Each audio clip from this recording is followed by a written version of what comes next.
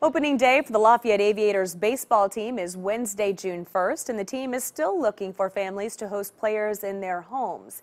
Host families have players stay with them over the summer during the season. Families are asked to provide breakfast, a small lunch, access to a shower, and of course a bed. Dinner for the players is provided by the team. Aviators business manager Asa Johnson says having a place to hang their ball cap at the end of the day gives players a sense of relief.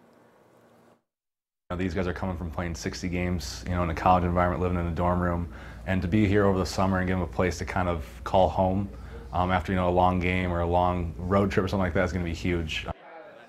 Host families don't get paid, but there are perks. Families get season tickets to all home games for each person in the household. To apply to be a host family, head to WLFI.com and follow the link in this story.